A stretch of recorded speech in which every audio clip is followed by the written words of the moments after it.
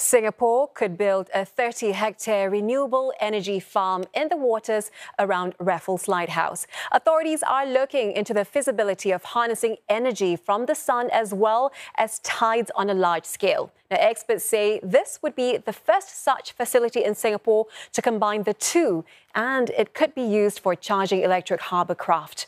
Jeraldine Yap with more. Pulau Satumu is home to Raffles Lighthouse, an important marker for vessels along the Singapore Strait. The Maritime and Port Authority of Singapore has earmarked 30 hectares around the island. It is looking into installing solar panels above the surface of the sea and tidal turbines underwater. Combined, an expert says this could generate more than enough electricity to power the equivalent of 1,000 four-room HDB flats for a year. According to tender documents, MPA is looking for concepts that support the charging of electric harbour craft as well as energy storage. From 2030, new harbour craft in Singapore have to be fully electric or use other greener fuels to decarbonise the maritime industry.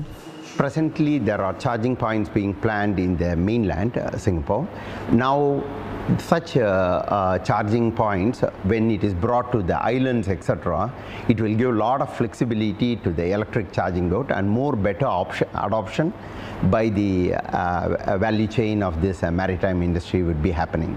And this will also be a very good model to the rest of the Southeast Asian countries, and where Singapore can be the R&D hub. The feasibility study includes an environmental impact assessment as well as development of measures to mitigate any potential impact. Experts tell me one such impact could be noise from the underwater turbines. This could affect animals such as dolphins and turtles, which have been spotted in the waters around the island. The area is also known for its pristine coral reefs. With higher boat traffic, will it disrupt the water flow around the area?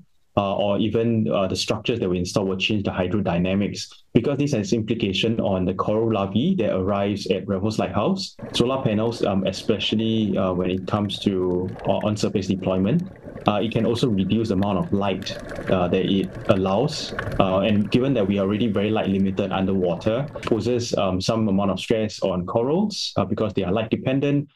The feasibility study is expected to begin next quarter.